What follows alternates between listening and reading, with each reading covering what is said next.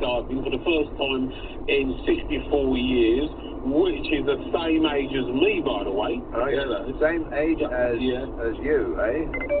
Absolutely. 1960, yeah, that's when I was born, and that's when they last won a medal in that women's synchronized event. I'd have to say that 1960 was an excellent year to be born. The only year that would probably be better than that would be 1950, and then you would have been a teenager when the Beatles came to prominence, and wouldn't that, how exciting would that have been? It was almost like the world turned into colour from black and white.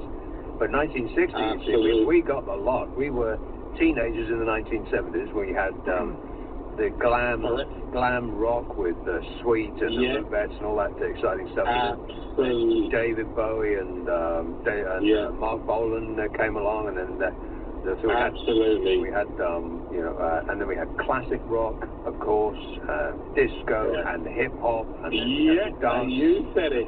The dance revolution, and we lived through it a lot at the perfect age, Isaac.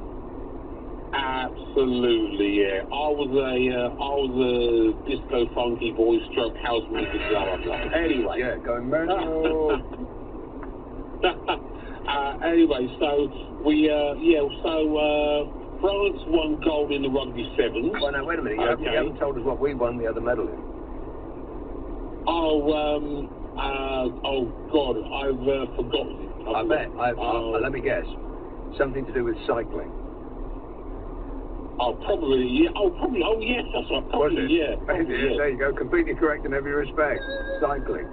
You know, our Olympic committee, they cynically chose cycling to concentrate all the money on, because that's where most of the medals are. I mean, that's where that's the event that hands out the most medals, I think, cycling. Yes, I can believe that. Which is why we are preeminent in that sport, is because we concentrated on it in order to increase our medals haul.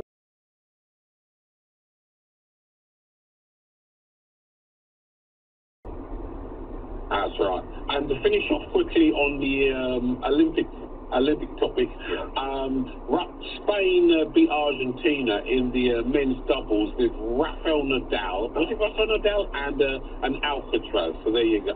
The Alca guy, the guy who won Wimbledon. Yeah. No idea. Tennis should not be an Olympic sport. That's just plain silly. Okay, topic 3, moving on quickly. Getting back to UK politics, I just want to say, and I'll repeat it again because I know it upsets a lot of listeners, you know. All of the right people. All the right people, that's right. The adults are back in the room. We have got grown-up politics. It's amazing. I've forgotten what it sounded like. Absolutely, it's like a church-like experience at the moment. Our politics is so calming. Yeah, that's exactly right. It's so calming. You don't feel like you're being gaslighted. You don't feel like you're being lied to. You don't feel like people are talking at you through the camera, and they know that every single thing they're telling you is not true. It's as though we're being.